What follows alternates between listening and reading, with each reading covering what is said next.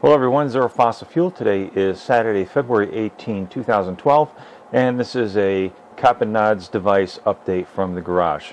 Right here you can see that I have put together a piece of plate glass with most of my components on it right now. I have the Motorola R2670 service monitor warming up in front of me. I have my little cube space heater blowing behind me, and I have my 35,000 BTU kerosene heater in front of me going in the garage. It's about 50 degrees in the garage right now, and it's, I would say, 40 degrees outside. So I've got a little bit of temperature differential between outside and inside, and I'll be out here for a little while longer working on the coil. Right now the intent is to start performing some tests and to find what the natural resonant frequency is of the larger ferrite core now, as opposed to the smaller ferrite core that I was using. The larger ferrite core is courtesy of Wes 351, so Wes, thank you very much, appreciate that, and hope to be publishing some results real soon.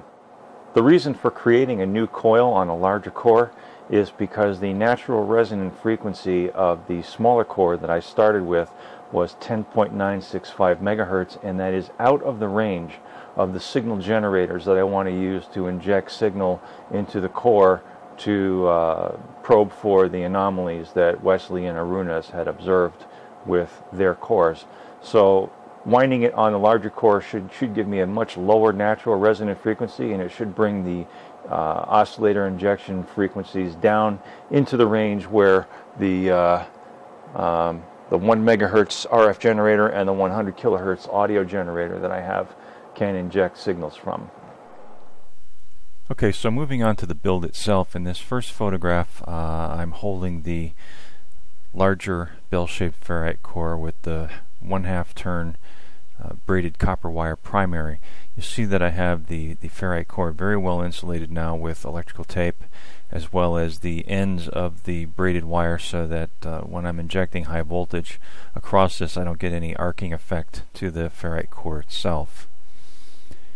Here's a look at the back side, showing how I just have it taped into place before I start covering it up with more electrical tape. Here is the primary side of the core wound with the 50 turn primary. In this case this is 46 or 47 turns, simply because with the gauge wire that I used I did not have enough room to wind all 50 turns on there, but that's okay. This is close enough for government work, as they say.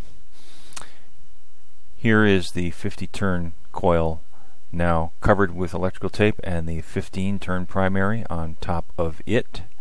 And I think to be consistent with the smaller number of turns, I think I only ended up using 14 turns on this particular primary. Here is the primary side of the ferrite core, fully taped up and insulated. And here is the secondary side of the ferrite core with the 22 turn bifilar coil wound on it.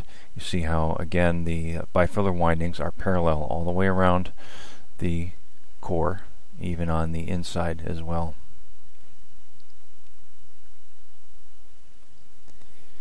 In this photograph I'm holding the fully assembled larger ferrite bell-shaped core now together with my thumb and index finger, and the smaller ferrite core that I was testing with originally, to give you an idea of the difference in size between the two sets of coils. So not only is the ferrite core larger, I'm also using heavier gauge wire. And here is the completed larger ferrite core, held together with bands of electrical tape over the top and underneath, and pieces of paper to establish a uniform gap in between the break of the core. Also, you see the air variable capacitor on the right, wired across the 1/2 turn primary braided wire, and in series with the high voltage generator arc. This is the waveform display of the R2670 service monitor. You'll notice that my center frequency is 2.86 megahertz in this, and my range is plus and minus 1 megahertz. So the frequency sweep of this display is showing 1.86 to 3.86 megahertz. I have a primary resonance right around 2.86, and I also have a secondary resonance that's up a little bit higher, about 350 kilohertz higher.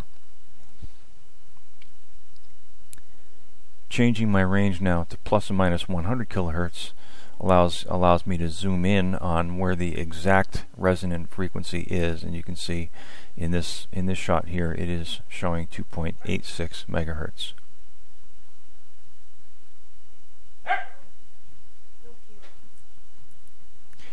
Here is the stack of mica capacitors that I had to add to the air variable in order to get the resonant frequency down into the range that would be usable with the signal generators that I have for the project.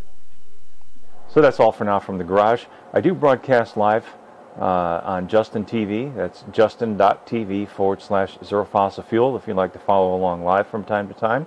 I do try to remember to send out tweets before I go live so that my audience can know when I'm live and online and boring everybody half to death while they watch me wind coils and such. But it is fun to get together to chat with the guys. There's a lot of interesting discussion that goes on in the chat room. So hope you can join us there. Hope you will subscribe to my channel if you have not, and tell everybody about what we're doing.